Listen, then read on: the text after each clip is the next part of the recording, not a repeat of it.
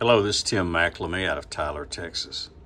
Today's date, 6/8 of 2021. It is 12:19 p.m.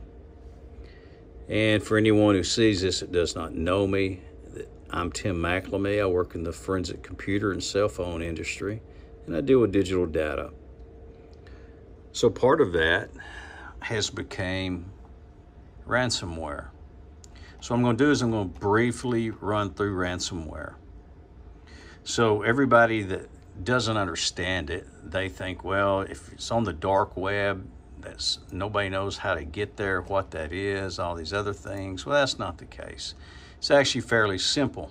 It doesn't take a rocket scientist to deal with ransomware or getting to the ransomware websites on the Tor. Now, dealing with the terrorists on the other end, that's where the complication comes in. But the narratives that the government and the media keep putting out on their television and the internet, I disagree with. They're kind of cherry picking the entire events, and they're focusing on the big companies. They're not focusing on the small people, which is typical government action. So in the beginning, we have to get to the Tor browser, which is this little browser right here. You download this off the internet from download.com or go to the Tor website, and it gives you a list of different items in there, but mainly it's the browser. And you open up the Tor browser the same as you would a Google one. And once you get on the Tor, well, that's where the work comes in. So install your Tor browser and then jump over here to the regular internet. And you can simply Google or go to Reddit or various websites. This one here, ZDNet. ZDNet, they listed all the known ransomware. These are the terrorist groups from all over the world. And it's not just Russia. Russia's just kind of the catch-all. The Ukraine does great work whenever it comes to their hacking. The way that they do it, they're just very, very intelligent. People rule out third world countries as not being intelligent. That's not the case. They may not have an infrastructure, but they have some extremely intelligent people there. So do not count them out or rule them out. Conte Group is one of the largest groups. It's one that I've dealt with quite a bit here recently. If I want Cuba or whatever. So I can just go through here on the regular web, and I will eventually find where I can get the links on the dark web. And I'll show you what a link looks like. Something else that I've noticed is the vast majority of these ransomware, they use Zoom info. And whenever I ask them to send me something, proof of data or anything about the company, this is what they send me. So, and this is a dental company that is currently locked out in Kansas City, Missouri. So now that I've got the Tor installed, and I saved the links. I just put it right here in a little notepad, so I can copy and paste them. I have a Proton email account. That's the one that they prefer, and it works well on the dark web using a Tor browser. So this is the Conte, the one I just showed you a minute ago. Conte News is what they refer to it. Now in the United States, what they're doing is illegal. And we despise them for it because they're killing the little man. They're killing the small companies. I have companies that are borderline bankruptcy and actually may go out of business over it. If they don't handle it correctly, they most definitely will. But to these individuals, they're in a country where it's not illegal. And they look at it as a legitimate business. So, you know, it makes it very difficult. I would not hold my breath that the United States government is going to be able to really do a heck of a lot to help you, especially in the next year or so. Maybe their new program to get more involved and treated as terrorists will, but that's yet to be seen. And in the meantime, we have companies like all these here that are going to be suffering. This here's a real estate company in California. On here, it shows they posted it May 20th, 2021. It's been looked at 12,856 times. But on this one here, they're wanting to sell this data.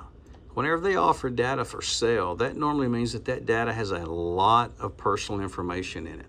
It's going to have a lot of information about individuals, their identity, their social security numbers, and their financials. So they will move to sell those. If this group here didn't want to purchase it or whatever and try and avoid this, then they now risk getting it sold to someone else who will. Now, a lot of these, they're going to publish samples of the data. They're going to do a lot of different things to prove that they have them.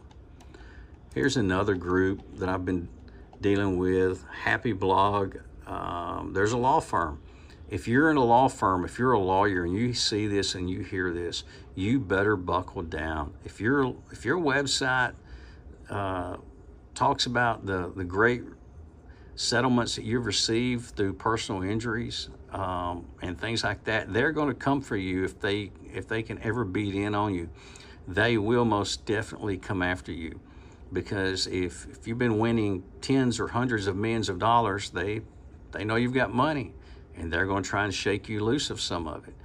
In a law firm, you have a major issue with HIPAA violations and other things like that, so you have to take it very serious.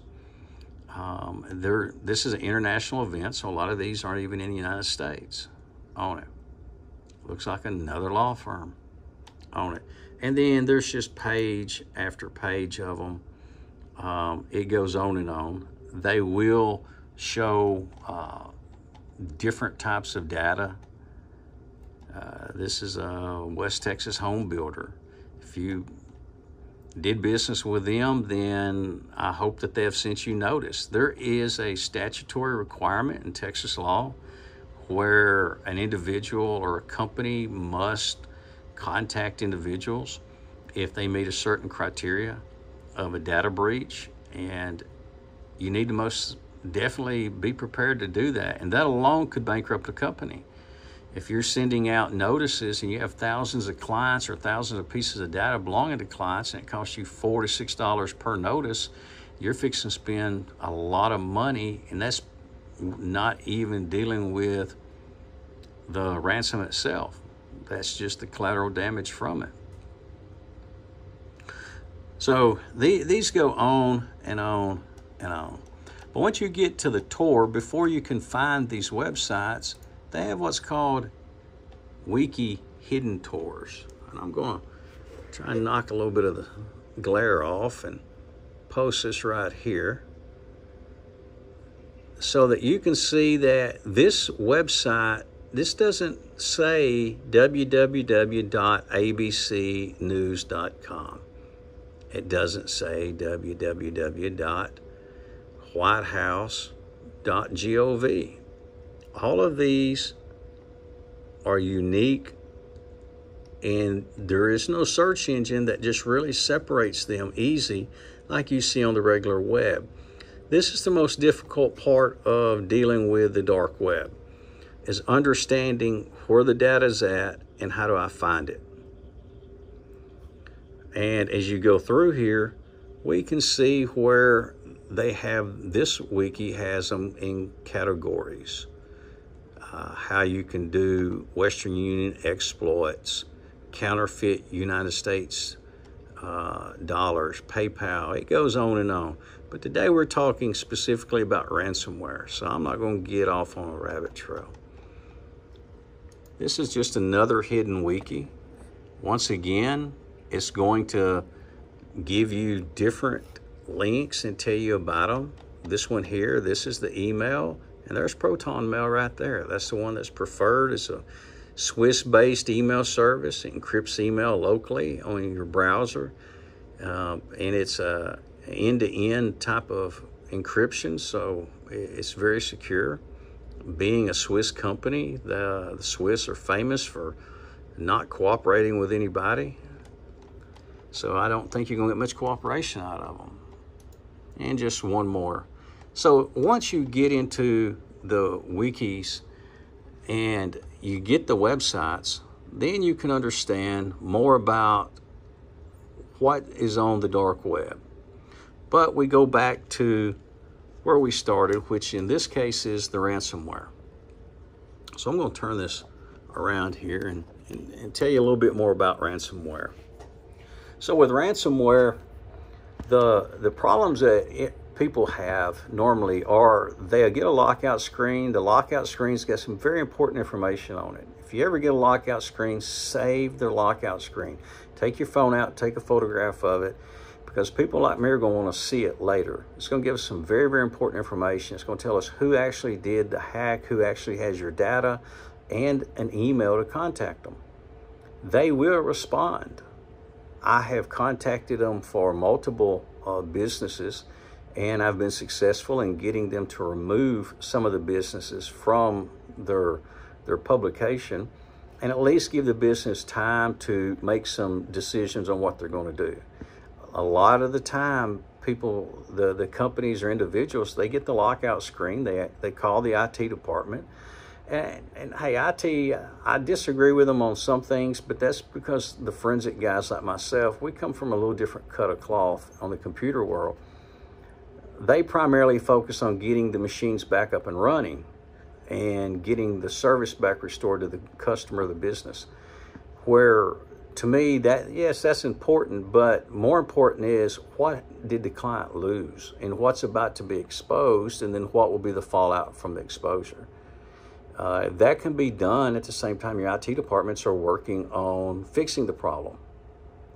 The thing about these lockout companies that are overseas, and they consider themselves a company, because remember, it's not illegal over there. It's a crime here, and they're criminals here. They should be prosecuted, but we were never going to get to them. Whenever they get involved, it's business to them. So when the IT department is working on your network, trying to get you back up and running, there needs to be communication immediately made with the individuals that locked you out. And then there's certain things that we do and we want to talk to them about. Now, this is where it's outside the wheelhouse of your IT departments. You want to have someone who understands hostage negotiation. The other individuals that have communicated with them that I know of in the United States are like myself. We have all been trained in hostage negotiations due to our prior careers in law enforcement. So it's basic negotiation 101 on it. We want to slow the pace down. We want to at least give our people, our clients, or the people we're helping, the opportunity to communicate with their legal staff, with their accountants, with law enforcement. There are obligations to report, and if they report it, that's up to them. I will volunteer at no cost to answer questions, and I do on a daily basis almost in the past 4 or 5 months about these. I'm not going to charge anyone that calls me and says, "Hey Tim, we're locked out. Where do we start?" If you call me and you tell me who locked you out and give me a few minutes, I can tell you, if I don't already know, what to expect from that group, their MO, how do they normally operate. And I will give you all of your options. It's up to you what you choose to do. And I'm not going to charge anybody for that. Small businesses have been hurt bad enough with COVID, myself included. And then to have this hit, this is just a 1-2 kill punch.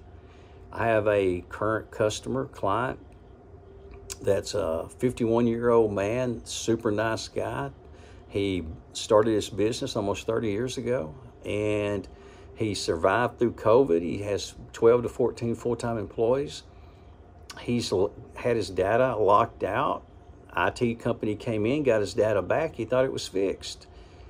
No one ever told him that, hey, they're going to post your data on the dark web. So whenever it began being posted, he was actually contacted by a media outlet, a news outlet, doing research on this. And he reached out, law firm, got to me, and I've been assisting him ever since. I've got his data off the dark web, and I've bought him 2 weeks so far of it not being available for download or even on there, so that he can deal with his legal staff, his attorneys, his accountants, and make a decision on what he wants to do. If he does choose to try and settle with them, that's his decision. And there are some that say, well, you know, you need to contact the FBI. Sure, contact the FBI. They're running, the vast majority of them are reading a script, and that script tells them to advise the victim to go to their website, put some information in their website. That's about all you're going to get.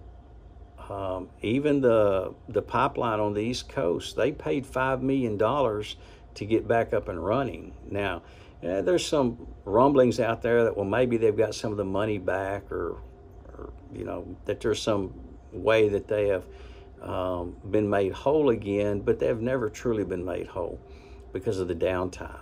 And that's a large company that deals with the infrastructure.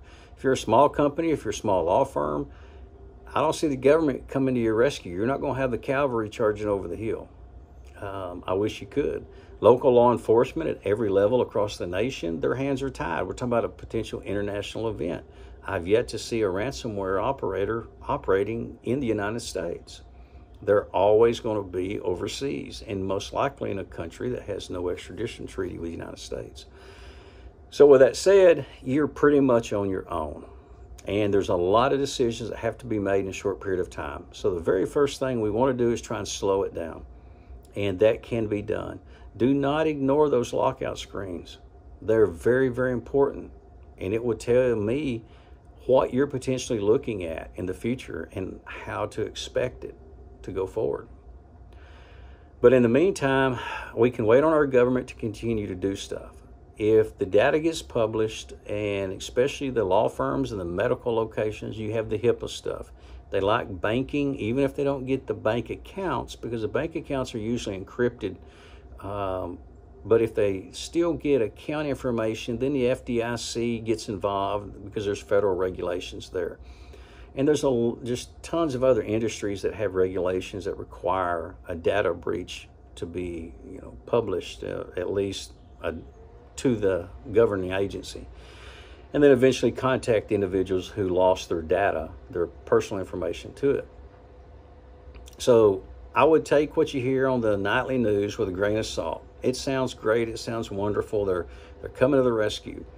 In reality, from everything I've read, they're just now beginning to create some kind of clearinghouse for all the reports to go to, so they can try and figure out where the problems are worst and where it's coming from. Well, we all know that that's going to take our government 3 times as long as it should on it.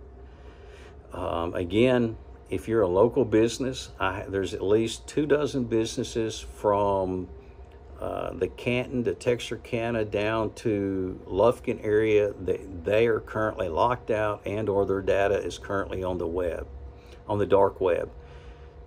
Those businesses have not followed through, and they have major problems. Some of them are very large and well known. I'm not going to name them out of respect for them and them being a local company.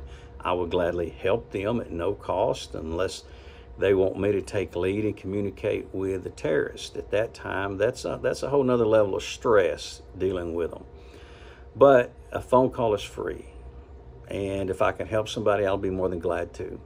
Being from a family that runs a small business and being a small business owner, I truly sympathize with you on it. So anyway, it was a quick video. I hope I didn't ramble too much, but the main thing is, if you are the victim, or if you have had your data taken and you're the victim of identity theft by losing your data, there's things that you have that you need to know about and options for you. But do not, under any circumstances, blow this off. Do not think it's going to go away. It will not go away. They will post all of your data. I have one that they put up nearly 200 gigabytes of personal data, including all the tax information, all the checking registries, everything. So it's a very serious issue. But I'll turn this around here so I can stop the video. And once again, it's Tim McLamey. I am licensed in the state of Texas. And I will be signing off.